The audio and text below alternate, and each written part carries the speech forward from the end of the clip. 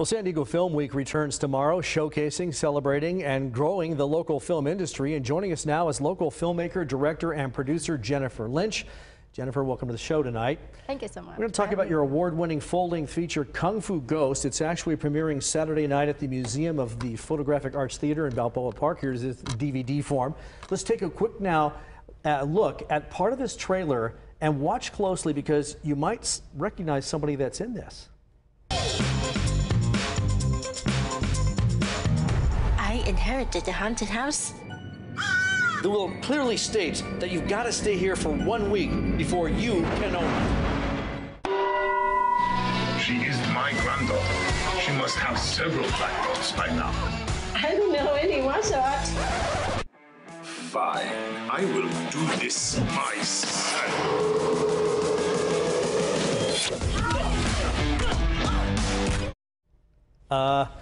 That's a lot of action. Jennifer, remind me to not make you mad. Boy, some incredible stunts in there, a lot of martial arts. So in this film, I play a grumpy lawyer. So the question is, how did I do? You did an excellent job because not only you have with the behind the scene, but you did really great for like many shoots before the pandemic, during the pandemic, and after the pandemic, and also do the voiceover. Yeah. Thank you very much. I think I'll keep my day job. All right. How would you describe Kung Fu Ghost to the audience out there? Kung Fu Ghost is a supernatural romantic martial art comedy. And we got the endorsement from Kids First Dog Art and the mayor and the police chief of Stanford, Kentucky. Excellent. Your movie is very family friendly. It was shot, by the way, from basically Old Town out to the East County in La Mesa. Why was it important for you to make this movie here in San Diego?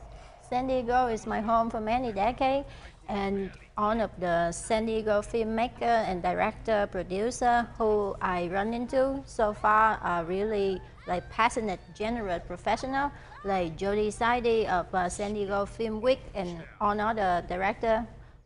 So I just want to make a film in San Diego so they know how beautiful our city is, you know. Yeah, I love San Diego. Yeah, absolutely. You know, you made martial arts films primarily, but why was it important to do it here? I guess is it difficult to do those kind of movies in San Diego? It used to be about 7-8 years ago, but my stunt coordinator, Sam Alexander, he already started the stunt school in San Diego, so now it's much easier. So we are going to make more feature film, martial art related in San Diego. I know this film has won some awards internationally already. So in terms of Film Week, how does this help local filmmakers like yourself, this event? San Diego Film Week help a lot with like indie filmmaker like mine. We have the chance to show it on the big screen, and it get a lot of publicity nationwide, so it's a really good organization and can help our movie get out there to viewers. I want to get back to this film because it was a labor of love for you for more than 2 years. You ended up doing a lot of what? The editing, the colorization of this film, the sound design. What kind of toll did that take on you personally, in addition to co-writing, this producing, and acting in this movie? So for the post-production, for the color rating, for the editing, for the sound design, for the ADR directing, none of that were planned. All of that because the pandemic happened and the editor backed out, so I had to stand up, give up everything, and just finish the movie because I own a duty to the cast and the crew who worked really hard, so I had to do that.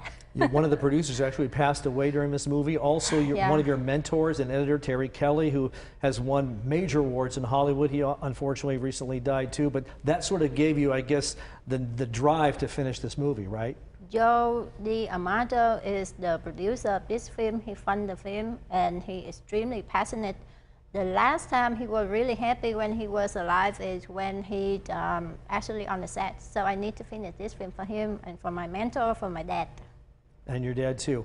Is there anything else? I mean, you were actually, during those fight scenes, they're very intense. I remember you telling me that you were actually very sick when you were doing this. We're taking a look now. You were not feeling well, but yet you had to really put it out there. So the scene with the ninja in the kitchen with the knife fight, actually I have a really high fever and the ninja is also sick, but we're low budget. We don't have time to take the time off, so we have to like paddle. So, and then when we go home, we just lay down. Hopefully we don't need to show up the next day, but we have to. We poor. Yeah, that's right. So very quickly, what's your next project? Can you tell us? Yes, the next project gonna be Take Down the Dragon fantasy martial art comedy. Okay. Yeah, people flying on the tree and stuff. Oh, like wire stuff and stuff? Wire fu, 2 major wire fu, and the rest gonna be some kind of martial art with like a shooting style that you haven't seen before. Okay, we look forward to that. All right, Jennifer Linch, thank you so much for being here, and also thank you for letting me be in your film. I had a good time. You are super awesome. Okay, we'll see you at the premiere on Saturday night. We've got some information for you. Tickets to see Kung Fu Ghost and many other films for San Diego Film Week. They're still available. It starts tomorrow, goes through Sunday. Tickets about $16. Kung Fu Ghost premiere Saturday night at 6 at the Museum of Photographic Arts Theater there in Balboa Park. For more information, go to our website at fox5sandiego.com. Click on the Scene on Fox 5 tab, and we'll link you to all the information.